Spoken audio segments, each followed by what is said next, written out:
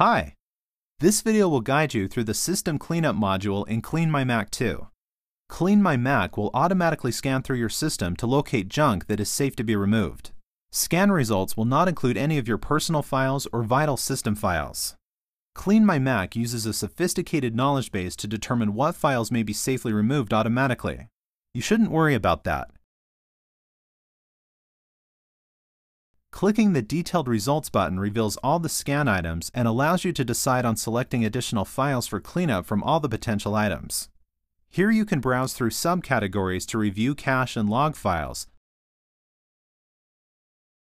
unused application binaries, unneeded software localizations, and other junk that is completely safe to get rid of, as it is not required by your system.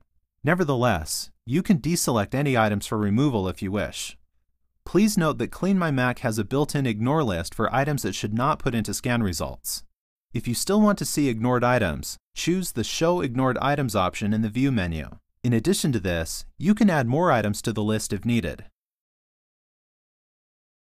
Finally, click Clean to start the removal process and purify your system. That's it! Your Mac is now junk-free and ready to deliver maximum performance.